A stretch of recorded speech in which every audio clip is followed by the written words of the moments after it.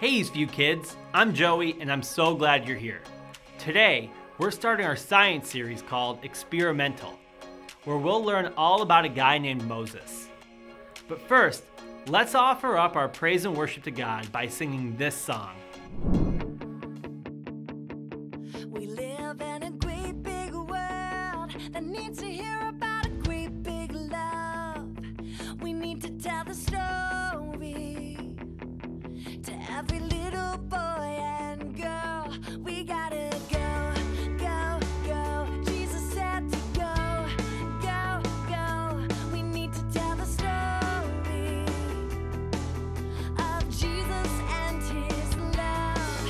So go, go, go. Go into all the world. Go, go, go. Teach the good news. Go, go, go. Go into all the world. Go, go, go. Teach the good news. We live in a great big world that needs to hear about a great big love. We need to tell the story to every little boy and girl. We gotta go, go, go. Jesus said to go, go, go. We need to tell the story of Jesus and his love. So go, go, go. Go into all the world. Go, go, go. Teach the good news. Go, go, go. Go into all the world. Go, go, go. Teach the good news. Yeah.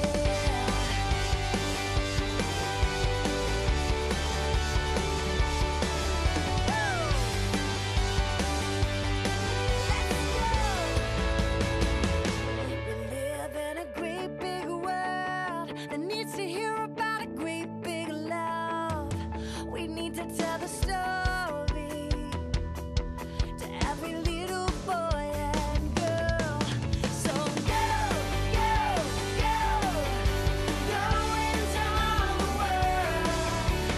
Go, go, go. Teach the good news. Go, go, go. Go into all the world. Go, go, go. Teach the good news. Jesus loves them and he loves you. Yeah. So for this week's lesson, we're going to learn about a baby being born. Nope, we're not talking about Christmas just yet. God used this baby to rescue the Israelites from slavery. His name is Moses. Let's take a look.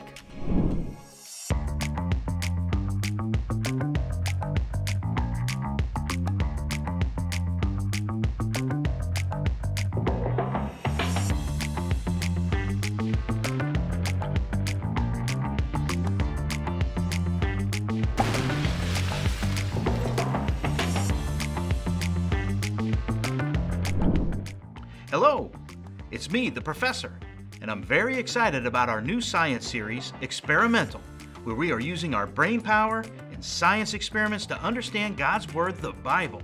Let's get started. Remember Joseph? He was second in command to Pharaoh, and his whole entire family came to live in Egypt.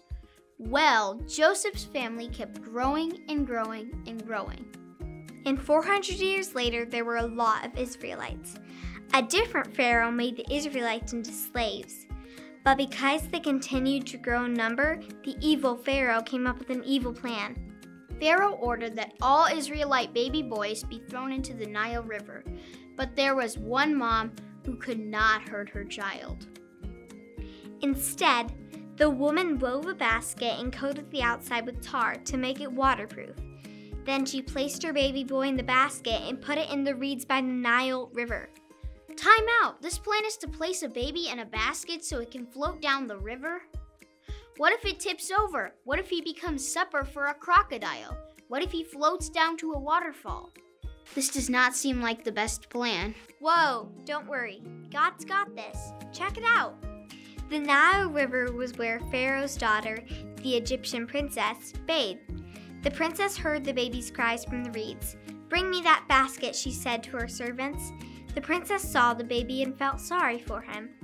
"This must be a Hebrew baby," she said. The baby's older sister, Miriam, had been watching from a distance and went to the princess.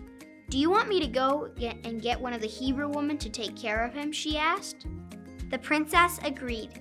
Miriam ran home and got her mother, and the baby's very own mother took care of him until he was a young boy. When the child was older, he returned to the princess and became her son. The princess named him Moses, and he grew up in the palace. By using a basket and the Pharaoh's own daughter, God rescued Moses. Today's big idea: God rescues us.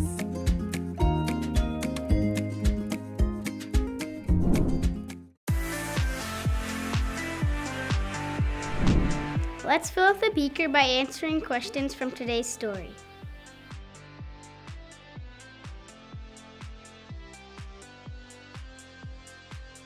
Where does this story take place? Egypt or Eden? This story takes place in Egypt. The Hebrew woman saved her baby by placing him in a robe or basket. The woman saved her baby by placing him in a basket. Who rescued the baby from the basket? The princess or his mother? The princess rescued the baby from the basket. What did the princess name the baby? Joseph or Moses? The princess named the baby Moses. Awesome! Now check out what is bubbling out of the beaker. Cool fun facts. The river from today's story, the Nile River, is the longest river in the world. The length of the Nile is a whopping 4,160 miles long. Also, the Nile River is home to many cool creatures, including one of the planet's largest reptiles, the Nile crocodile. Not a great place for a baby in a basket. I have a question. The big idea is God rescues us. I wasn't rescued from a river like Moses, so how did God save me? Hey Eastview kids, I'm Pastor Amy and I'm here to answer all your experimental questions. Let's start at the beginning. We all mess up and sin, right? Well, the punishment of sin is death. But God did not want that to happen to us, so He came up with a plan to save everyone, including me and you.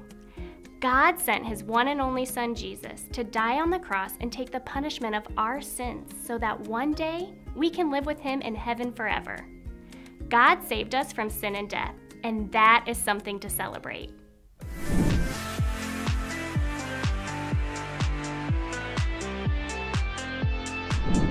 All right, it's time to build a marble run. Say the memory verse with me to build our track. Luke 10:27. Love the Lord your God with all your heart and with all your soul. Love Him with all your strength and with all your mind. And love your neighbor as yourself. You got it! Now let's check back in with the professor. Okay, so in today's story, Pharaoh's daughter saved baby Moses, had compassion on him, and rescued him from the river. Well, you know what? God had compassion on us, and He rescued us through His Son, Jesus. This bottle represents God. This hex nut represents us. And this roll of tape represents the sin that separates us from God. But because God loves us so much, He sent His Son Jesus to die for us, take away our sin, so we can be with God. Pretty cool, huh? Remember, today's big idea: God rescues us.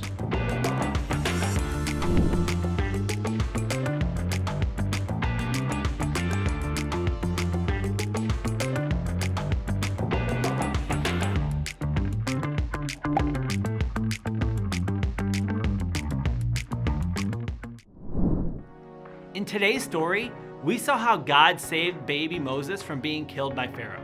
This is a reminder to us that our God is a God who saves. God rescues us. Now, I'm going to leave you with some questions to talk about with your family.